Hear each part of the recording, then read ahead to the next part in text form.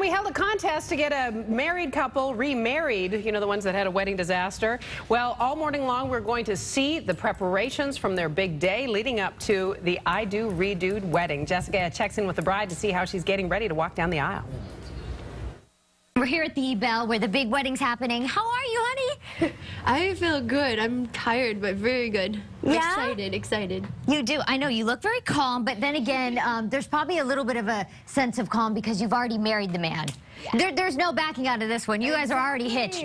Yes, exactly. But it feels good. I'm excited to marry him again. Did you sleep well last night? Did you sleep in separate? Did you pretend it was like the first time? Did you sleep in separate rooms? I wanted to do that, but he's like, what? You're crazy.